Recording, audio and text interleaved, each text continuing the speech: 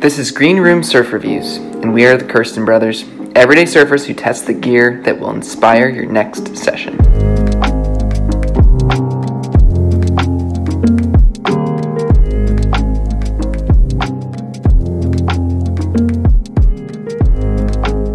If you haven't already, please click like and subscribe wherever that is, and it really helps out the channel and it allows us to continue to produce reviews for wetsuits, surf gear, surfboards, all that stuff. Well, welcome everyone to another Green Room Review, where we share our thoughts on the best gear for the everyday surfer. Did anybody surf today? No. It was freezing. Thumbs down. It was freezing. All three thumbs down. I was driving. That's my excuse. I was driving home. What was your excuse? It was cold and windy. Today, I will be hosting Power to the Middle Child with Daniel and Andrew providing their real world intel. And they will be taking us through the limited edition E7 E-Bomb by Rip Curl. Hey, Andrew here, cutting in to make sure that you know all the deep stats about this wetsuit. I'm 5'11", 155 pounds, and this wetsuit fits me like a glove. I'm a medium. Daniel and I have been testing this suit for the last 8 to 10 months in water temps from 50 to 60 degrees all up and down the California coast. Now, before we get to our favorite features, I want to make sure you know all the features, and there's quite a few, so stick with me. First up, the seams.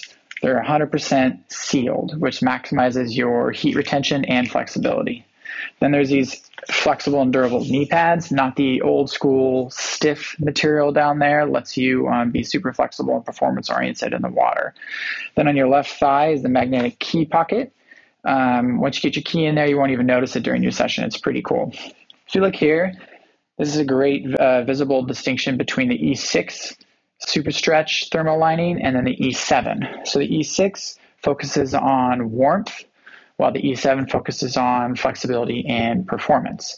It's held together by this thing called the torpedo gusset, which is where all the stitching and all the equipment comes together right under your left armpit. Right here, you can also find stress point taping as well as throughout the wetsuit, which helps minimize the possibility of a seam stretching or leaking. It's pretty cool. Up here, you got this lock slide closure system. Elastic string that you pull through a plastic clip that helps you cinch it in place. Obviously, it's zip free, which makes it very flexible. And then at the top here, you got a hydrolock collar, so no rashes, and that'll minimize dripping when you're like duck diving or you're paddling back out. Okay, Steven, back to you. Let's hear from our guys in the front lines. Andrew and Daniel, we're going to kick it over to you. Give us kind of like your overall take on the suit, and then favorite thing and worst thing. Dan, why don't we start with you? Yeah, overview of the suit. I would say it's a great suit for kind of a warm day, a nice day outside, and the water's not too cold. It's super flexible. It makes a big difference. You're not even just paddling. You notice that it doesn't feel like there's much resistance. And when you're going for maneuvers or trying to do anything, it really helps. So that's my favorite thing, is the flexibility. The worst thing about it, because it's so flexible, it does sacrifice some warmth. So you got to avoid, really cold sessions with this wetsuit. You can't wear it all the time through winter, at least up here in the Central Coast region, Morro Bay, Pismo Beach area. Andrew? And I really enjoyed, dare I say, even love this suit. I think it's great. My favorite thing is the performance, like hands down, like the stretch and the fact it just feels like you're not wearing anything when you're out in the water. We all grew up, obviously, together, serving the same water, and it was never above like 58 degrees, right? And especially during spring, it gets so cold up there. I know, it's like you can't even surf. It's just so windy and just brutal cold. Yeah, exactly. And so I'm just so used to always being in a 4.3 year round, and then switching from a 4.3 to this suit. It's not even a 3.2. It's like a minimalist 3.2. The stretch and performance just unparalleled. Like it feels like I'm wearing a 2 millimeter full suit is what it feels like. I'm just going to throw out there, though, I know they have a great warranty, Rip Curl, but you guys did encounter some leaking issues with the suits. And had maybe I'll go first because mine was not as bad as Daniel's, I think. I had no leaks like the first couple months. It was pretty small. It was like 2 to, I don't know, 4 months in maybe. It was like a slow drip after about 30 minutes worth of surfing. So it wasn't immediate, but then it would start to happen. And I mean, everyone knows when you're out there, you get that type of drip, it can ruin, it can ruin your day.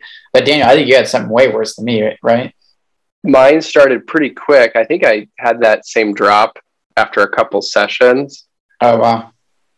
And then that drop turned into Niagara Falls, where my whole arm would fill up with water. And so I looked like the Michelin Man. So I was wearing the suit. I just bought the suit, it was like relatively new, a month or two old. And like, I loved the suit for the flexibility. So I wanted to wear it, but then I would just my left arm would be so cold.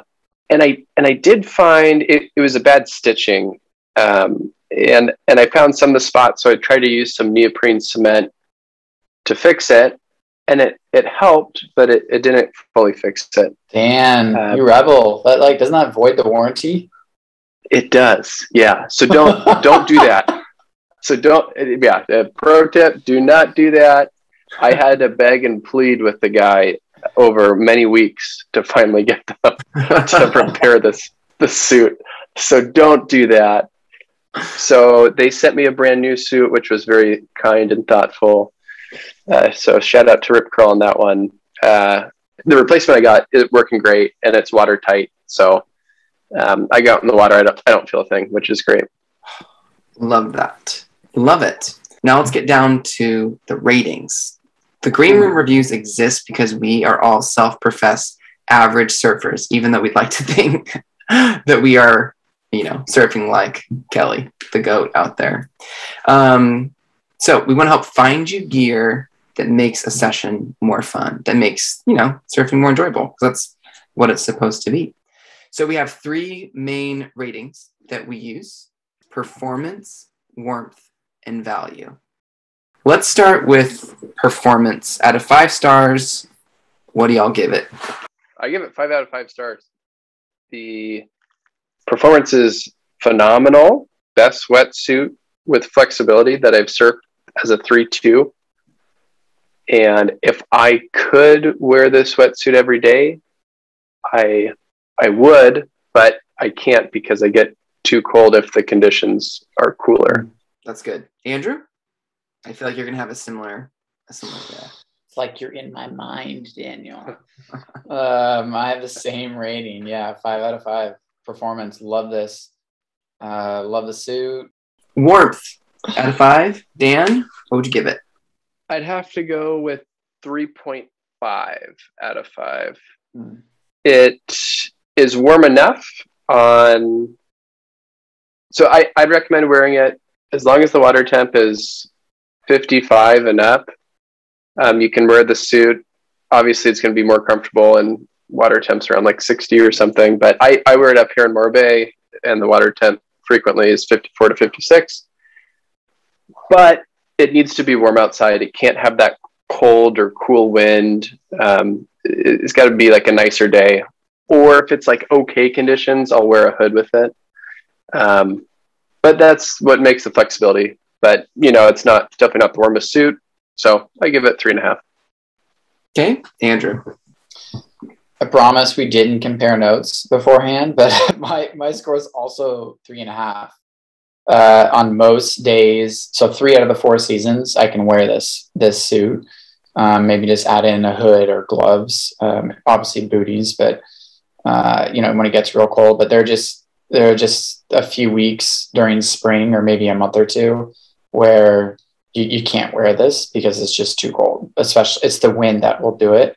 That lining, we didn't talk about this at all, but the lining on the inside feels like you're putting on like silk pajamas or something. I don't know. It's like so stretchy and so soft.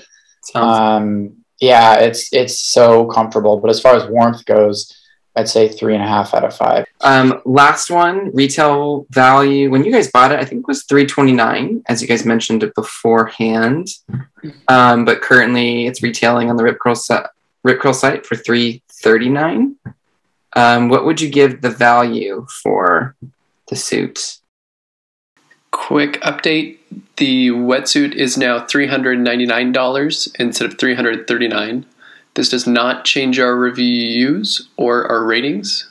And back to the show. Personally, I would happily pay $329 or $339. Whatever. Goodness gracious.